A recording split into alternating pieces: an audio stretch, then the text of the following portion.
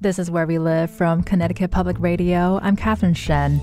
When you're searching for personal care products like a bar of soap or a bottle of lotion, are you reading the ingredients label? What harmful ingredients should we be avoiding? A recent study from the Journal of the National Cancer Institute found potential links between the regular use of hair straightening products like relaxers to uterine cancer. This prompted a new federal lawsuit. And there are other troubling findings around some deodorants containing benzene and powders containing talc contaminated with asbestos.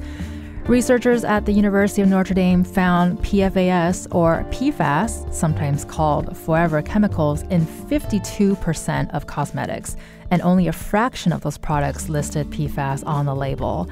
Today on Where We Live, we hear from local makers who are focused on safe and sustainable ingredients. But first, we will speak with the Environmental Working Group, who has been building a database of different products and ingredients for almost 2 decades, hoping to make it easier for people to shop smart.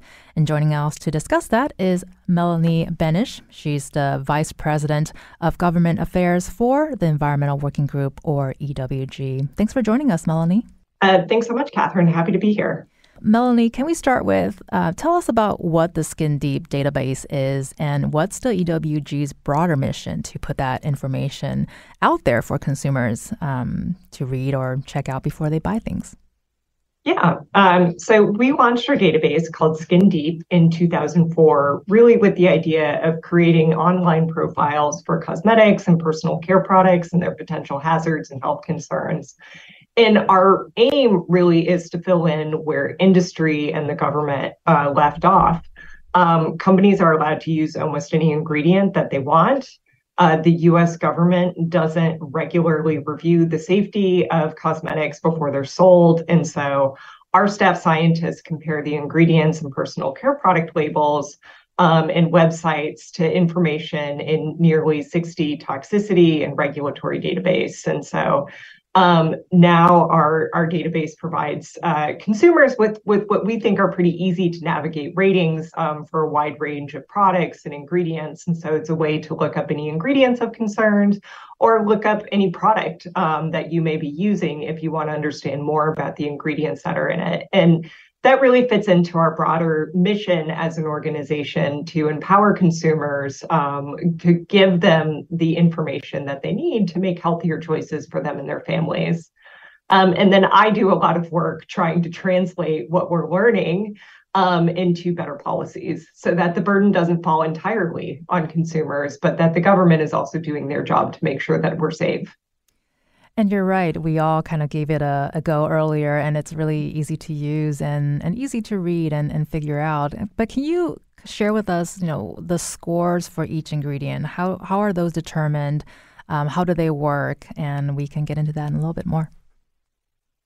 Sure. So generally, there is a hazard rating that reflects known and suspected hazards that are associated with ingredients and products. It considers potential health hazards, but doesn't always account for exposure or individual susceptibility, which are also factors that will drive health risks, if any, but are generally not available. And these are shown as low, moderate, or high concern categories with numeric rankings that range from 1, which is low concern, to 10, which is high concern. And then we also have a data availability rating, primarily to describe the extent to which low hazard scores are associated with some ingredients or products are based on definitive data that shows health demonstrating, that shows health, hazard, or safety, or on the other extreme that may show in your absence of data. And so we also include a data availability rating so you can know a little bit more about how much we actually know about an ingredient. So not all cosmetics chemicals have been thoroughly studied. And so some may rank low for hazards only because only a little bit of research has done. Right. And you mentioned a lot of hazardous materials. Are there any different risks that can up any ingredients' score? I mean, certainly if there is any cancer risk, that is of great concern to us. And then I mean, also getting back to the data availability, we flag a lot of products that have fragrances in them. And that's in part because if you look at your ingredient label, it's often just going to say fragrance as one of the ingredients, but it isn't going to tell you all of the individual chemicals that make up that fragrance.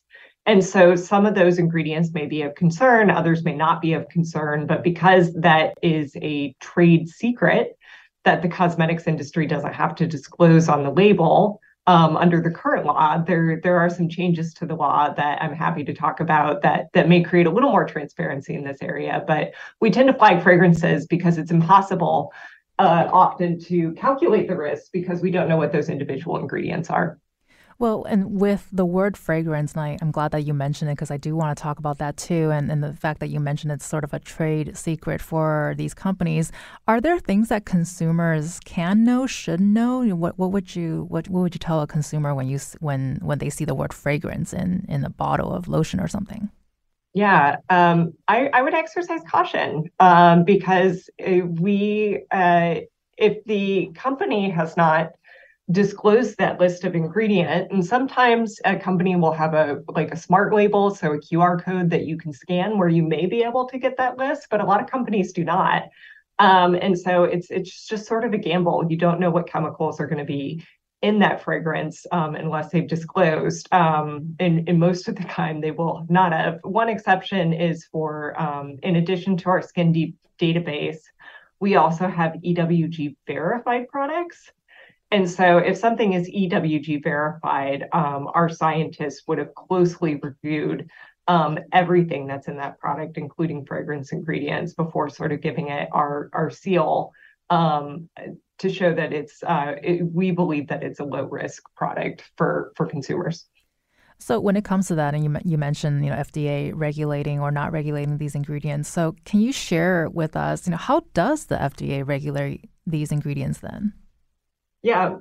So historically, cosmetics, and when I talk about cosmetics, I'm really talking about all kinds of personal care products. So that includes your shampoos and your lotions. But they have been one of the least regulated categories of consumer products. The law was passed in 1938 and then did not get a significant update until just a few months ago in December of 2022.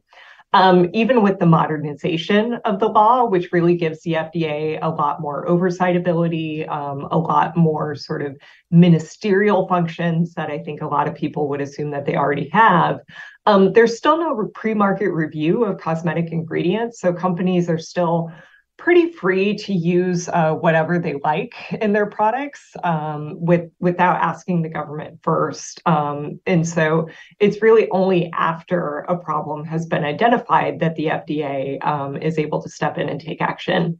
Well, and then you mentioned the recent modernization of Cosmetics Regulation Act it was in 2022.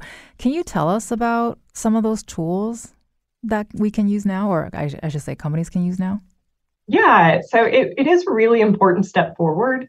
For the first time, companies will be required to register with the FDA. So the FDA, for the first time, will really know where all the companies are and which cosmetics they're manufacturing in their facilities, which was not previously the case. And that may sound like a small thing, but if there's a problem with one of these products, it really increases the FDA's ability to step in and quickly do something about it. It also gives the FDA a much better data set to try and estimate exposure to some of these chemicals, because for the first time, they will know how broadly some of them are used.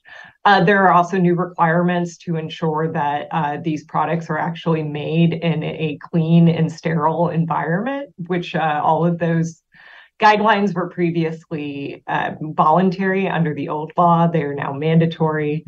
Companies, for the first time, when they get complaints from consumers that they've had harms from using these products, will have to turn that information over to FDA for the first time. And then FDA will also have a lot more authority to look at company safety records to make sure that if the company is saying that an ingredient is safe, that they've actually got the data to back it up. And I'm wondering too, how does the US differ from other countries in terms of regulation? Because I think there's quite a bit of a difference. There is quite a bit of a difference. For example, in Europe, I think there's 1,600 ingredients that are banned from use in cosmetics, whereas the FDA has only restricted 9 ingredients for use in cosmetics for safety reasons. And there is much more of a precautionary data requirements system in places like Europe, where you have to show more to prove the safety of your ingredients and the safety of your products before you can bring it onto the market. And when a product is marketed as organic or natural, what does that guarantee? And how does that relate to what is also sometimes referred to as greenwashing? Yeah. So neither of those terms are regulated in the cosmetic space. The only exception would be if you have some sort of agricultural ingredient, like for example, an argan oil. Then you might have a product that actually carries the USDA organic seal. But many products that are marketing themselves as organic, there isn't a seal for those cosmetics. There isn't any sort of FDA oversight or definition of what it means for a personal care product to be organic. Likewise, there's not a definition of what it means for something to be natural. And so you are sort of just taking those companies at their word. And just a quick reminder for our listeners that the EWG's database is online at ewg.org/skin deep. You can also find more information on our website at ctpublic.org/where we live. You've been listening to Melanie Benish. She's the Vice President of Government Affairs, Environmental Working Group, or EWG, and she will be staying with us. After the break, we'll hear from one small business owner who's focused on safe ingredients. This is Where We Live from Connecticut Public Radio. I'm Catherine Shen. Personal care products like deodorant and body lotion aren't always made with safe and sustainable ingredients. One small business owner here in Connecticut took matters into her own hands, and she is joining me now. Sammy Jo Artis is the founder and chief beauty maker of Flora Apothecary. Thanks so much, Sammy, for joining us today. Thanks so much, Catherine. So, Sammy, I want to start by asking you if you can tell us your story and share with us, when did you decide that you wanted to do this for yourself? Yeah, so I think it's so great that you started this conversation with Melanie and EWG because that's exactly how I started. I was actually selling Avon products, and frankly, I wasn't very good at it. I was pretty much just selling to friends and family. And I noticed one day that my favorite body wash just contained all of these super long chemical names that I, couldn't pronounce, didn't know what they were. I started to Google some of them and wound up on EWG's Skin Deep Cosmetics database, researching the chemicals and, as Melanie said, how toxic they were. And I was pretty shocked by what I found. And that shock sounds like it led to a lot of self-education. And happy to hear that EWG was a huge resource for you because that's how I'm kind of starting my own black hole of information getting with my own products. What were some other resources along your journey that sort of helped you get to where you are today? Yeah, so I pretty much started by, throwing out everything that was really, rated very highly toxic on EWG's database. Another great app is Think Dirty. That's another one where you can actually look up products, same as EWG, and you can also scan barcodes when you're in the store shopping. So that's super convenient. And I realized that there were some natural beauty brands out there, but there was a lot of, as you mentioned and Melanie mentioned before, there's a lot of greenwashing happening. So there were companies that were maybe using really great natural organic ingredients, but they were, throwing them in alongside some toxic chemical preservatives. And you're really not getting a better product at that point. So I started making my own. I started with really easy sugar scrubs that, anyone can really make as long as you've got sugar and an oil. And I, kind of went down my own black hole of, learning essentially replacing like each product that I had bought from another company, by something that I could make myself. And at the same time, I consider myself a witch. So my spirituality revolves around nature and being close with nature. And I was teaching myself herbalism and learning just all about natural ingredients and things that we can get from the earth and how they can benefit both, our physical, our mental health, as well as our beauty. And so that just naturally went along with, what I was creating. Nature obviously plays a big role here. And I want to ask about, what are your thoughts about ethical sourcing, especially, land stewardship plays a big part of this. And you're a small business owner here in Connecticut. What are your thoughts about that, and how do you go about making sure that your sources are ethical? Yeah, that is super important to me. So obviously, being someone who is nature-based, has a nature-based spirituality, I want to protect and preserve nature for as long as possible. So I think that's another thing that you can't necessarily get from an ingredient label, right? You need to actually talk to who's creating your products in order to really get at that story behind the label. But I source as many ingredients as possible that are organic and fair trade. And as Melanie mentioned, there's really no body that can determine if a final product is organic. But there are, the USDA organic label does apply to ingredients. So I'm sourcing USDA organic certified ingredients. I'm sourcing fair trade ingredients. So ingredients where the workers are paid a living wage in order to, obtain whatever ingredient. And I'm working with companies that I know are doing a really good job protecting the land, making sure they're not over harvesting, whether they're, harvesting herbs just for herbs or, creating essential oils out of them. And you're mentioning essential oils. Can you walk us through how that world is like? Because I think recently it's been, or not recently, but I mean fairly recently, it's becoming a very big sort of area that people are getting into. But it sounds like it's also another complicated world. Can you walk us through that a little bit? Yeah, sure. I mean, I will tell you, I could certainly get on a pedestal a little bit about essential oils. There's been a lot of companies, multi-level marketing companies that come out with essential oils. And I always get a little bit nervous when someone asks me what essential oils I'm using, because I know that I'm either about to get pitched to buy, essential oils from them because they're part of one of these MLMs, or, they're actually genuinely curious. And then I know that I can have a great conversation about land stewardship with them.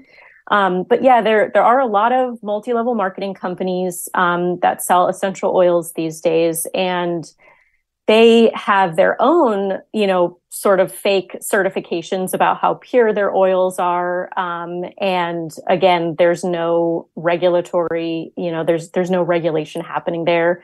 They're making up their own labels. And there's just a lot of misinformation about how they can be used neat on skin, which means, not, you don't put it into like any kind of carrier oil. And a lot of times that's actually really not safe. And there's also a lot of misinformation about how you can add them to water and drink them. And if they're really good quality essential oils, that's actually pretty toxic, and you're essentially drinking poison or putting poison directly onto your skin. Essential oils are really, for the most part, meant to be added in very small quantities to, skincare products. And, we've been talking about this over the last, half hour-ish, and it sounds like there's just a lot going on. There's a lot of information. You really have to dig deep. Do you have any tips that you would give our listeners who may have to stick to a certain brand or a certain market when they buy their personal care? What are some tips that you can give them to maybe shop better or just be healthier, I guess? Yeah. So, I mean, again, use the Environmental Working Group's Skin Deep Cosmetics database. There's so much information there. It's really meant to help us make these decisions much more easily. Think Dirty is another great app that you can use. And, knowing, even if you can't tell where an ingredient is sourced, I would suggest looking up the brand. You can email people too, email, ask, like, if these things are important to you, ask, where do you get your essential oils from? Where do you get your ingredients from? How many of them are organic? I frankly love it when people ask me that question because it's very important to me. It's a really important part of my brand, and why I created Flora Apothecary. So I think it's just really up to us as consumers to, unfortunately, we can't really rely a whole lot on the FDA, but we do have resources. We can ask questions, and I think it's up to us to do that homework and ask the questions. And so you're out there having a lot of conversations with your customers or clients who have these questions. Can you tell us about the responses that you've gotten so far, throughout your experience? What has that been like? Yeah, sure. So I feel like I have really helped empower a lot of women, which was part of my mission, especially founding Flora Apothecary after sort of during a really toxic breakup.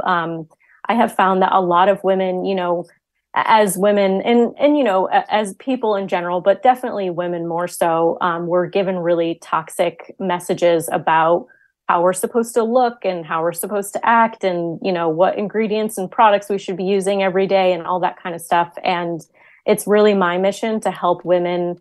I like to say I help women ditch toxic chemicals, toxic thoughts, and toxic people, because that's what I was doing. And, when Flora Apothecary was born.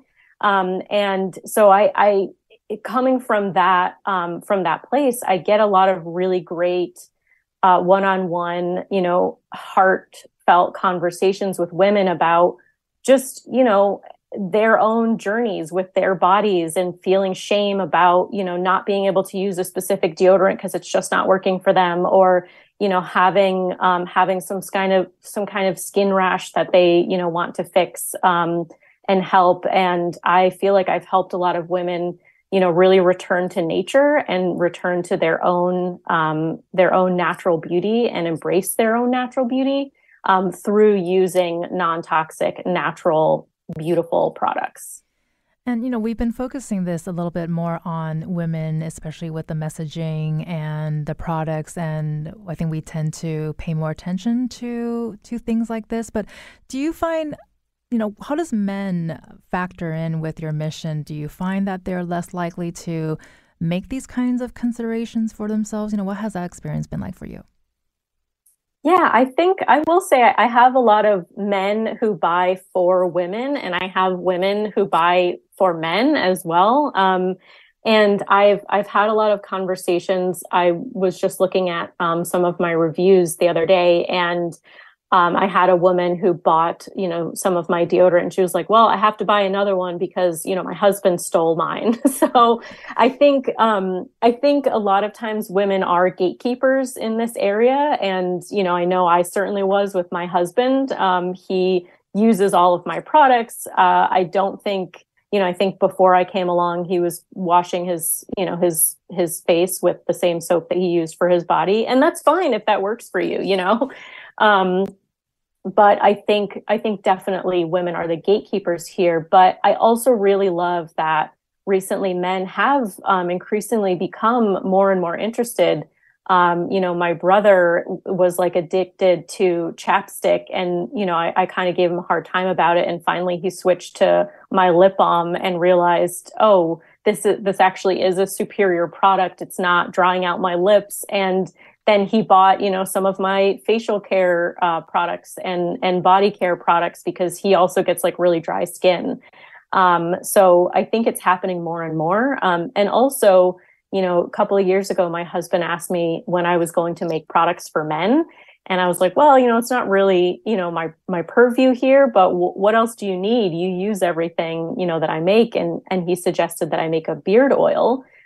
Because he gets what he calls beard druff, which is, dry skin underneath his beard. And so along with, him and a couple of friends that we have who are barbers, I developed some beard oils, and those have sold really well. I think I think it's just, beards are one way that men can really express their own, have their own self-care and skincare routine. And so I really love being a part of that for men as well. I love that you mentioned your brother because I just said the same thing to mine, that moisturizer is a thing and you can use it. Yeah. I mean, it's easy to, especially my brand is like very pink, right? So it's pretty easy to show that it's probably connected mostly to women, but men can use all this stuff too, and they should. You heard that here. And we have about a minute left, but I do want to ask you really quickly because you do choose to use glasses for your products. Can you just talk about that a little bit?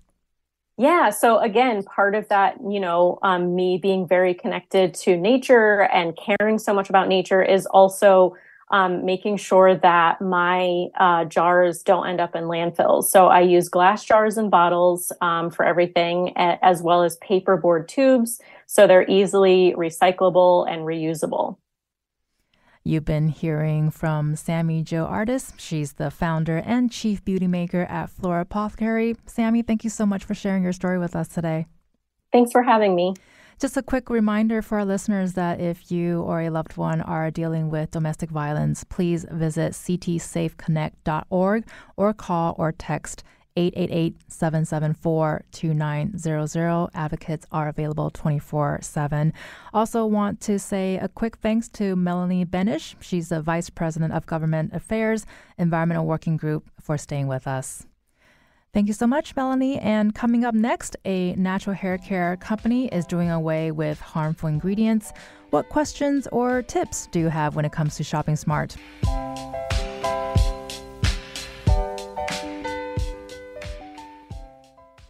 This is Where We Live from Connecticut Public Radio. I'm Catherine Shen. It can be a chore for us as consumers to investigate each ingredient in every personal care product we might use. Today, we're discussing how to identify and avoid those ingredients. But joining us now to discuss her small business is Mecca Davis Provide. She's the owner of Rituals Natural Hair Care. Mecca, thank you so much for joining us today. Pleasure. Mecca, I want to start with, how did you get started with your small business? Well, my venture into owning my own business was more on a personal level, whereas my daughter was actually born with a scalp issue where she had eczema of the scalp. And I found that the products that were in the local hair supply stores did nothing but inflame the issue. The doctors that we went to had remedies to fix the issue, but it destroyed the texture of her hair and her curl pattern and things of that nature. So after realizing that it was up to me to do my due diligence and help my child, that's what I did. I started doing my own research in different products, oils, and ingredients, and then I came up initially with an oil blend that basically got rid of the eczema on the scalp, of which we still use today. That's amazing. And we just had a conversation with Sammy Jo, who is the owner for Flora Apothecary, who also went through a very similar journey of self-education. Can you talk about, and you just touched on it a little bit, but can you talk about more how that experience has been like? Was it difficult to figure all that out on your own? What resources did you use? It was. I primarily started with the internet because that's just right there in front of me and I can do it at the comfort of my home. It was difficult in the sense that I was unaware of what particular oils to blend, what particular oils didn't like each other, the dosages, things of that nature. That was very much so trial and error. Then once I got through with the internet research, I actually went into we have a particular store that sells like essential and carrier oils and organic items. So I went in there and I kind of picked the brain of the woman who dealt with the oils behind the counter, and she kind of gave me a little bit of insight on, what I can expect when I blend and how to blend and things of that nature. So not only did I do the internet research, but I actually went to people who were very much educated in the field as well. And what were some of your concerns about harmful ingredients? Was that something that was an extension from your daughter's experiences? Did you find that during your own sort of self-education, and what was that process like? Yes. So because I wasn't really sure what was causing the irritation or what would inflame the eczema, I kind of wanted to stay away from anything that could potentially be an issue. In order to do that, I had to learn what those things were. So what I would do is I would just literally go into the hair supply stores and turn the bottle of product around and read the ingredients. And we all know that the ingredients are in their scientific name, so it was very difficult for me to understand it right there at that moment. So I would write it down, take it home, do my research, and do the aha moment when I figured out what it was. So that's pretty much how I try to stay away from harsh ingredients and chemicals, and went more towards like more sensitive to the skin and scalp type items. Well, I love your aha moment. I do find reading labels, sometimes it's like flipping open my high school chemistry book again. So Yes. did not expect that to happen in my adult life. And this is kind of an obvious question, but is there a specific reason that you focus on natural ingredients? Is nature an important aspect of this whole process, or is it just something that you learn to stay away from what can be harmful ingredients? Well, because the intention was to have my product, specifically my oil, as a generational thing, so meaning from baby to grandparents, I kind of wanted to make it as sensitive as possible. And in order to do that, I wanted to stray away from things that would keep them on the shelf for 3 to 5 years and things like that. So having the idea that small children and older individuals will be using this in addition to everyone in between, I kind of had that in the back of my head, that I wanted to put something out there that would be beneficial and safe for everyone, regardless of age. I love that you mentioned generational, because that makes so much sense to me. And what were some of the challenges that you encountered when you were trying to figure out who were the trustworthy sellers of your ingredients? Oh, very good question. That took a lot of emptying my bank account. I'm going to be very honest. Because again, when you're starting from nowhere, you have to kind of do experiments and trial and errors. So what I did was I researched like the highest known companies for what they did. So the distributor that I currently use is like at the top of the list, and they are all about nature and natural and just doing things right. And I appreciated that. And I just stuck with it. And I'm sort of a creature of nature. So once I find something that actually works, I try to stick with it. And then so far it's worked for me. I've been literally using the same distributor or the company for my oil blend since this is 2000. So my daughter's 14. So maybe since like 2010. And until they say, okay, we no longer can, produce this, I'm going to continue to go and use that service, because they have essentially made my business what it is today as far as the oil blend, for sure. So crossing our fingers here that does not happen for you. Yes. And do you include fragrance in your products as well? I do. So for the oil blend, I don't necessarily add a fragrance. I just let the actual essential oils do what they do. So we all know that essential oils are very concentrated and they have the fragrance that they have. So for me, with my oil blend, I have a peppermint and I also have a citrus oil that helps make up that blend. And those are the two dominant fragrances that you would smell if you were to open a bottle of my oil. After that, I didn't feel like there was a need to add anything else. Again, and I wanted to make it less skin irritant as possible. So just letting the essential oils do their normal thing was kind of what I did for that. As far as my butter creams, my twisting creams, I did add a fragrance to those. And reason being is because when I did research or a survey out to potential customers, the question was, would you prefer scented or unscented? And of course, the ones who had like a sensitive skin issue, they would preferably prefer the unscented. And even they wanted the scented. They would kind of like wanted to deal with it as opposed to not. So that played a heavy factor in whether I was going to add a specific fragrance, and eventually I ended up just doing that for my twisting creams. Well, and your shop mission, your focus is love for natural hair and scalp care for the entire family. And now there is more of a natural hair movement, and not to mention more interest in natural ingredients, which is what we've been talking about for the hour. What has your response in terms of attempts at greenwashing? Saying something that is organic or free from something when it might not be. Right. So the natural hair care community has grown over the past 10 or 13 years, and it's become to the point where it's almost oversaturated, whereas you go into a store and you see this plethora of products and you don't know where to begin, you don't know what to do, and you don't know who to ask. And because everyone's gearing towards that, natural, safe, harmless, product-free element, you kind of have to do your own due diligence. You can't just take it for what it is. Of course, a label will be a label, but then if you turn around that bottle around and you see those ingredients that you don't recognize, Googling one or two of them will honestly save you a lifetime of just complications, irritations, and confusion.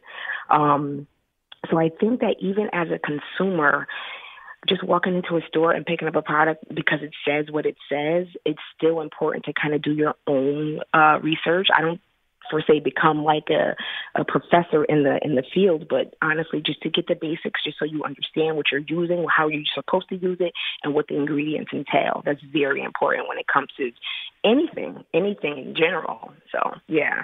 I think we're having much more information exposure about this and more people are talking about it. And sort of with that in mind, are you noticing more women switching to natural hair after more findings on the potential impacts of using relaxers?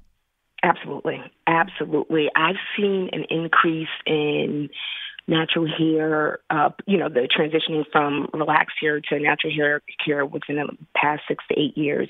It's been a huge increase, which obviously made the market increase for products to be available. I don't necessarily know what everyone's personal reason is for that particular increase in change, but I do have a feeling that it has to do with kind of getting to, the self-care thing and loving who you are as a person and, just understanding that there are harmful ingredients that we no longer have to deal with now. There's options, whereas 10, 15 years ago, we didn't have as many options. So I think there are a plethora of reasons as to why people are transitioning, but for the most part, primarily it's health and primarily it's just being comfortable in your own skin. So we got about 2 minutes left, but I do want to ask, because we have been talking a lot about so much information, so many ingredients and things that we recognize and don't recognize and can't pronounce. There is a kind of burnout, I think, consumers feel, especially, the market is so saturated with all of the things that we've been talking about.